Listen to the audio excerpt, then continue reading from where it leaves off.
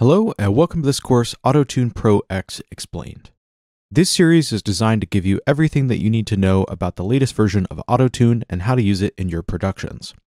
Antares AutoTune is the industry standard for pitch correction and vocal processing.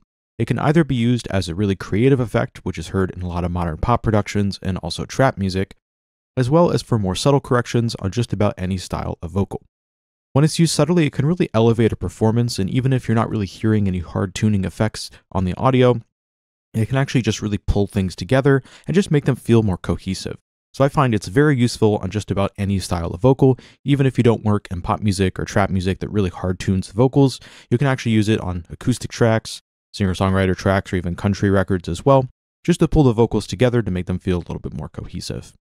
The nice thing about this new version of AutoTune Pro X, is that it's natively compatible with Apple Silicon. So if you have the more advanced Apple computers, now it can run on those new computer processors, which just means that you could have more vocal tracks in your DAW and more instances of AutoTune without having to freeze everything, which if you've used AutoTune in the past, you know it could be a real issue whenever you're working on larger projects because AutoTune is very CPU intensive. So this is a super nice new feature if you have one of the newer Mac computers. So as far as how this course is designed, it's designed around these various different sections of the AutoTune plugin. So you could think of this as almost like a video manual of sorts, so feel free to skip around if you'd like. In this first video, we're going to cover some of the presets and global controls in the plugin, but you can feel free to skip around and use this course as you need. So if you want to go ahead and focus on the graph mode, you could jump to that first, or you could use the auto mode first. Feel free to skip around depending on what you need to learn. So let's go ahead and open up a copy of the AutoTune Pro plugin. This is the interface that looks very similar to the previous versions, a little bit more minimal and a bit flatter of an interface, but we've got some really nice advanced features which make our vocal tuning effects a lot better. So there's two main modes on AutoTune Pro. Each style provides a different type of tuning based on the type of pitch editing you're needing to do on your audio. So auto mode, which is this main interface that we can see here, that's going to be used for automatic tuning effects. So this is used on a lot of modern hip hop vocals or pop records. We also have the graph editor, which is available over here, and this is used for really finite tuning. So it's almost like Melodyne in a lot of ways where you can take individual notes and adjust their placement in terms of what the pitch is playing. It's almost like a MIDI sequencer, but for your vocal recordings. So you scan in the audio, and then you can go through and adjust vibrato or the different pitches of the notes or even timing of the notes, and this gives you a lot of detailed control of your audio. We'll jump into this in the later part of the course because this is a bit more advanced. You want to understand how everything works first. So the first thing that we can do with this interface is we can actually resize this to any size that we need. So let's say I have a larger screen or I wanted to make this a bit larger. I could go ahead and drag this over here on the bottom, and that's just going to resize that interface. So if I had multiple plugin windows opened up, I can make it smaller and have this next to my compressor, EQ plugins, or if I want to make this a bit larger so it's just a bit easier to see, I can go ahead and drag that and it will get larger. The cool thing is the auto mode and graph mode can actually be scaled at different sizes. So you can go ahead and hit graph, and then you can go ahead and drag this. We can make this really large, make this interface a bit larger and easier to see because there's a bit more details here. And I swap over to auto mode, and it go ahead and changes that over. By the way, you can see right now I have these tooltips enabled where I hover over sections, and it gives me a little bit of information about them. To go ahead and disable that, all you have to do is go up to these settings here, and to go ahead and enable or disable view tooltips. That's just the preference over here. I'll go ahead and disable that so we don't have a bunch of pop-ups as we're working on these videos, but by default that is enabled, and I think whenever you're kind of learning the plugin for the first time, it could be super helpful to leave that on. The next thing that AutoTune Pro has that's super nice is a collection of featured presets that are available from the preset browser. So we can go up to this section over here, and this gives us the ability to scroll through these presets. So if I click on this, you can see there's some save and delete options for your own custom user presets. And then down here on the bottom, we have the AutoTune Pro Factory plugin presets and a couple of different selected artist presets available as well. These are super nice if you're just working on a session, you're tracking an artist, and you want to just get a quick AutoTune effect. You can go ahead and select these. Let's say hard AutoTune effect, for example. It'll give me that classic hard tune auto effect that you hear on a lot of pop records. If I made the custom changes to this and wanted to save them, so now you can see there's this little asterisk here letting me know that this preset has been edited, I can go ahead and click on that and hit Save As. I can give this a preset name. It's going to put it into the user. I can just call it My Preset. Hit OK. And then you can now see it's saved to My Preset, and now it is under this User tab. We also have the ability to favorite our favorite options here. So let's say I like this preset. I can go ahead and show favorites. We can go to User, it shows My Preset, or you can even get the factory presets and select our favorites from there. I'll go ahead and just turn that off for now. But that's super nice, especially if you find a couple of presets you really like, especially if you're tracking a vocalist. You can go ahead and set your favorites, and then you just quickly jump to those whenever you're recording someone. Now, before we jump into more of the presets, I want to go ahead and make a brief note about how to get that trap auto-tune sound, because a lot of vocalists are looking for that in the studio. They want to have that modern trap vocal sound that's very synthetic and very heavily auto-tuned, much like Travis Scott or any of those other artists kind of in that genre. And it's important to note that that's actually a method of singing. So it's not just the auto-tune settings. The artist actually has to sing super flat in order for the auto-tune to create that effect. So you actually need to sing the right note, just the flat version of it, and let the auto-tune hard snap that to the right pitch.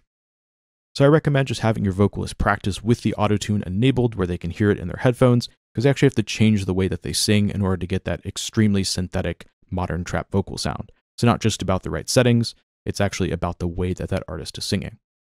So just an important thing to note as you're scrolling through presets, if your auto-tune doesn't sound quite right and you're going for that style, make sure that you're actually singing intentionally flat, so that way it hard snaps it to the right pitch and gives you that ultra synthetic modern trap vocal. And then back to the presets, we have these other options here depending on what we want. We can delete our user presets as well, which can be super nice. If you just create a bunch of presets, you no longer want them, you can go ahead and delete them. Or you can use this to scan through the various different presets quickly to just find something you like. Or you can even hit this dice icon, and it'll just give you a random preset, which can be super fun if you're just trying to come up with new ideas or different types of creative vocal effects. You can just go ahead and hit this. It'll cycle through presets randomly, and you could find something interesting. The cool thing is it'll actually keep your different pitch settings. So let's say we have our key set. Let's say we're in D minor. We'll cover this later. But if I go ahead and scroll through these, it's not changing the scale. It keeps all my scale information the same and just scrolls through the various different presets. So that's super nice because then you don't have to worry about manually changing that every time you swap a preset. It just automatically changes it, so that way you can easily work with everything. Let's go ahead and put this back to its user default preset. Let's go back to the default. And then we can go ahead and talk a little bit about some of these global controls along the top. So in each of the individual videos, we'll actually dive into these different parts individually, but I want to go ahead and talk about some of these controls along the top that you'll find, just so you know how to use them, because we'll kind of be referring to them, especially the undo and stuff, a little bit later. So the first one is going to be this one over here, Antares Central. If you click on this, it's going to go ahead and pop up the Antares Central application that's used to manage your licenses and your activations, and also your updates and everything. So if you need to update the plugin or you need to check a license, go ahead and just click on this. It'll just quickly open that up. And then you can go ahead and grab your licenses as needed. For now, I won't click on that because we don't need to pull up my licenses, but that's what's happening on the left side of the plugin. Then we have this view next to it, which is the multi-view list. This is helpful if you have a ton of different tracks for AutoTune Pro X running at the same time. This lets you quickly switch between the different single windows in the plugins. So that way you could quickly jump between your chorus vocal and your verse vocal and check settings or compare them or adjust them without having to individually click through the tracks inside of Ableton. So let me go ahead and just duplicate this to show you what's happening here. Let's call this hook vocal. And call this verse vocal. So now we can go ahead and open up our hook vocal. And you can see that now it is labeled hook vocal. So it's actually pulling the track name information, which is super helpful. You don't have to manually name your AutoTune.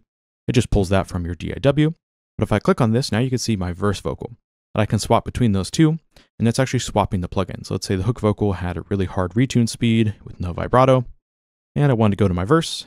You can see now I can easily just swap between those. So this is super helpful, especially when you're working on larger sessions. You can just quickly jump between all your vocal auto-tune settings without having to click through all your individual tracks. Then on the right-hand side, we have these undo and redo commands. You can also use Command or Control Z to undo as well. So you can use the key commands that kind of remain standard in most of your DAWs. Just make sure that you're selected into the plugin so you don't actually undo something inside your DAW. But you can use these to quickly undo or redo different commands.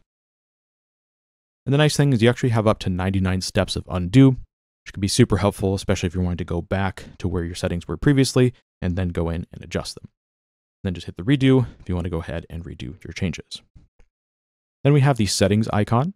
This is this gear icon, which is basically going to enable the quick settings. So if I click on this, you see there's this quick settings pop up and gives me access to some information like the tooltips, which we talked about a little bit earlier. These are the main preferences that you'll kind of toggle on and off as you're working with the software quite often. If you want to jump into the full preferences in the software, that's going to be selected from this menu option right here. We'll go ahead and cover the quick settings and then also the more advanced preferences in the next video, so don't worry about those for now. Then we have the bypass control, which will just bypass the Auto-Tune plugin. So if I wanted to bypass the settings that I have on Auto-Tune Pro, I just hit this and it bypasses the plugin, turns it off. And then I can go ahead and turn that back on, and it's going to go ahead and turn back on my plugin. So that's all for this quick intro to the presets and kind of global controls on Auto-Tune Pro. From here, we'll start diving into some of these more advanced menu options and how to set this plugin so that way we can actually start tuning a vocal. So thanks for checking out this video. I'll see you in the next one.